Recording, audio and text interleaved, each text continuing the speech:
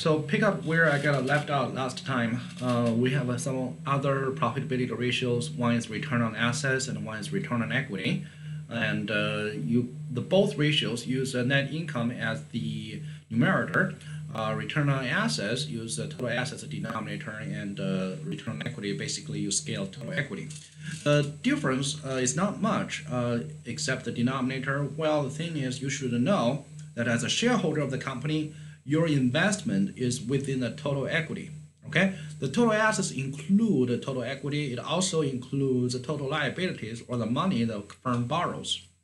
Okay, so as an investor in the firm's stocks or as an owner of the firm, you should care more about earning on equity than return on assets, just because your money is in the equity part. Okay, and the total assets just include something else. All right, the next thing I want to mention here is how do we construct the return on equity based on DuPont identity method. Okay, so let me just write this on the board. Return on equity, it basically is net income divided by total equity.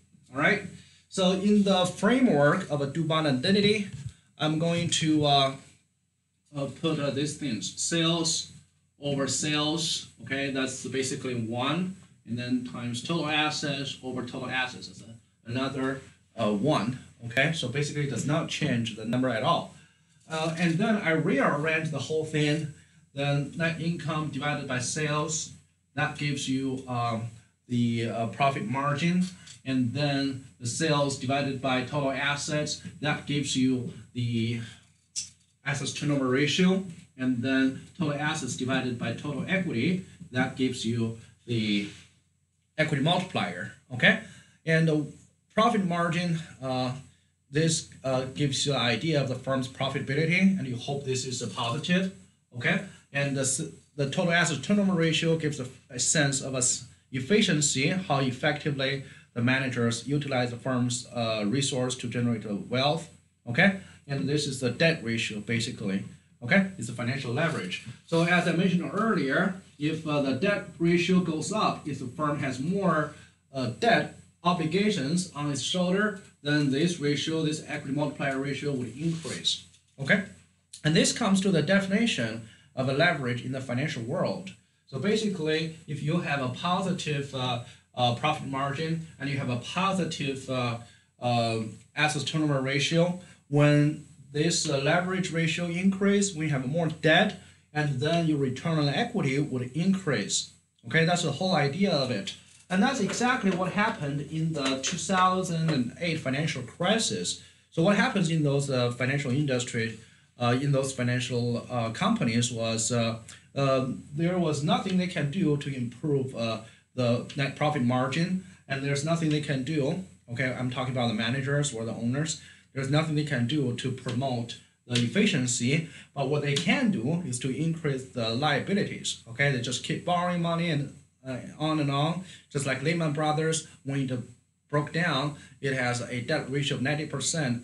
Fannie Mae, Freddie Mac, even this U.S. government-sponsored firm has a debt ratio of 95%. Okay, that's utterly insane. Okay, so when this net income becomes negative, okay, when this net income becomes negative, then also the effect, okay, this negative effect would be amplified by large debt ratio, okay, by large equity multiplier. So if you have a -1 net profit margin, just because you borrow more money, this could be amplified as -5 at -10, and that is more damage to the shareholders' wealth. So that's exactly what happened in 2008 financial crisis.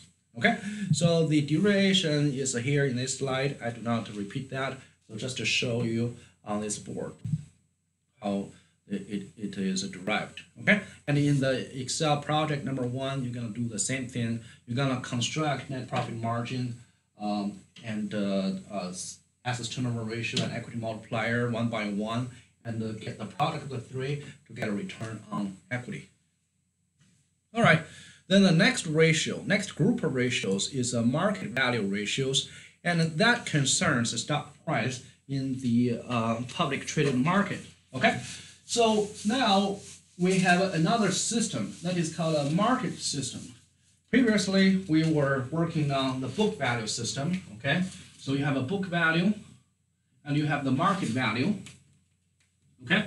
The book value basically is from the financial statements, okay? It's from the financial statements.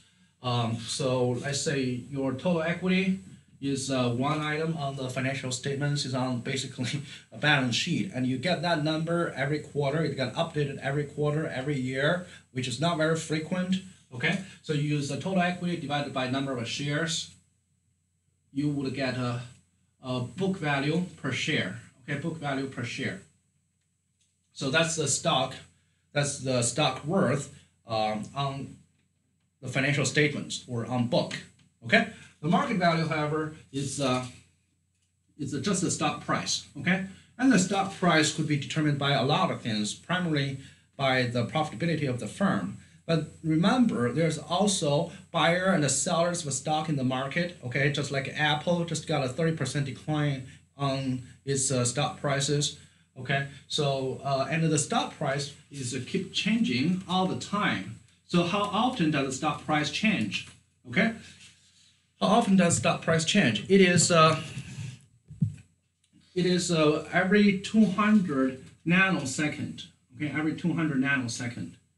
So basically, you have 1 second, you have 1,000 seconds, or 1,000th of a second, or 1 millionth of a second, and 1 nanosecond is 1 billionth of a second. Okay, and you have 200 of that. So basically, that's less than a millionth of a second. So right now, most of the financial institutions are doing high frequency trading. So that's how fast they trade stock. Okay, so that's how fast the stock price got updated. Okay, just because there are buyers and sellers, they keep giving selling orders and buying orders, and that makes the stock price keep changing up and down. So that's how the market goes. Okay. So the book value is basically determined by the total assets. Okay.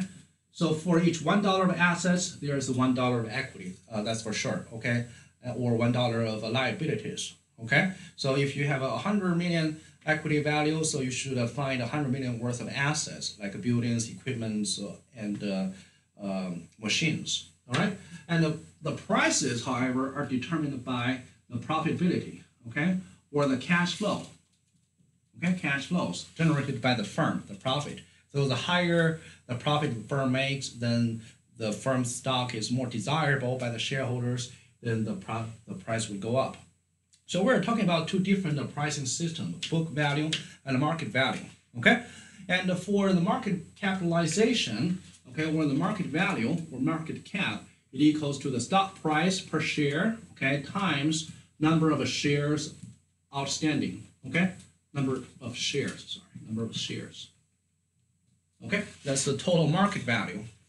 And for the total book value, it's just the common equity. Okay, it's just the common equity. And if you use a common equity divided by the number of shares, you will get a book value per share.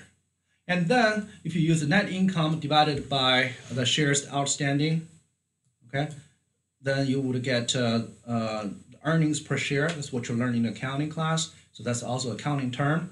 The PE ratio is a really finance term. So you use a stock price divided by earning per share. As I said, stock price keep changing all the time. Well, earning per share is only updated every quarter. Okay, and then you have a very important ratio that is called a market to book ratio. The market to book ratio could be at per stock level, okay, per share level. Use the stock price, which is market value per share, divided by book value per share, okay, to get the market to book ratio, or it can be expressed at the firm level. So use stock price times the total shares outstanding to get market cap, okay, or market value, which is right up there. And then total equity is the book value at the firm level. So that's another way to get a market to book ratio. All right, and for the United States, the market to book ratio is usually from 1.5 to 2.5 for the healthy growing firms. If you have a market to book ratio that is lower than 1, then that is not a very good sign for the firm to operate. All right. And talking about the PE ratio, also there is a certain range for the firm's PE ratio to vary.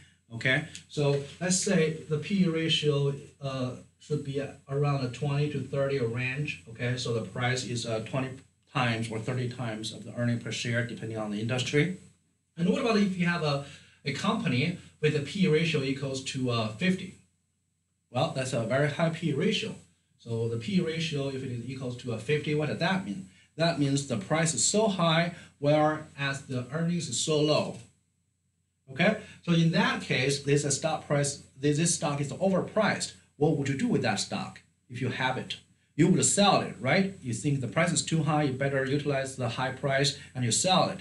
And if you keep selling it, then the price would drop. So this PE ratio will eventually converge back to the normal range. Does that make sense? Okay, and what about if you have another firm with a PE ratio equals to 2? Okay, that's a super low PE ratio when they have a lot of earnings, but the price is not too high. Okay, so what do people do in the market with this stock? They would keep buying the stock, okay, just because the price is low. They don't have to pay a lot, but they can still make a lot of money for them. The company can make a lot of money for the investors, okay? Then they just keep buying it. As a result, the price would go up. Okay, so from this super low number back to the normal range. So if you have a companies either with a high PE ratio or low PE ratio, the results as a market correcting itself will get back to the normal range from 20 to 30. Okay, here is one exercise. So two companies have the same PE, have the same earning per share ratio, and one company has a higher price. So definitely you know that company should have a higher PE ratio. So you should select D. Okay, you should select D. And the given context just doesn't provide enough information to make all the other judgments, like a risk level, like a market to book ratio, like lower dividends. So lower dividends is completely off the topic because it does not mention anything about how firm pay out dividends out of its net income. And the risk level is really expressed by the size of the firm or the market to book ratio. Okay, talking about the market book ratio in option 2, you do not have the common equity or any information about the book value of the firm, so you cannot reach that conclusion.